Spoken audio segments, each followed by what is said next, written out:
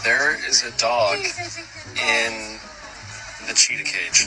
Most of y'all probably already know why there's a dog in the cheetah's crib, but for those that don't, you're welcome in advance. Cheetahs get bodied by every aspect of life. It's so bad that up to 90% of cheetah cubs will be in the ground before their first birthday. And apparently the generational trauma of being a Cheeto-flavored doormat has given them severe anxiety. Cheetahs in captivity often experience high stress. It's so bad that many cheetahs are too shy to mate. You can't really afford to be shy when you're really one bad year away from being endangered. Solution? Some zoos like the San Diego Safari Park will assign emotional support dogs for the introverted wildcats. The idea is that the cheetahs model their behavior after the dogs and take social cues from them, all while gaining a much-needed friend. By having a morality boost in the form of a dog, the cheetahs gain confidence and become less agitated, which makes it easier to get them to mate and make more of themselves. To somehow make the story even more wholesome, many of the dogs San Diego used were rescued from shelters. In fact, this dog named Hopper was actually taken from a kill shelter. The cheetah cubs are first introduced to their new best friends when they're about 3 to 4 months old, when they go on supervised playdates. If they seem to get along, the cheetah and the dog are both moved into the same living space where they become roommates and basically spend every moment together. Except when eating, but only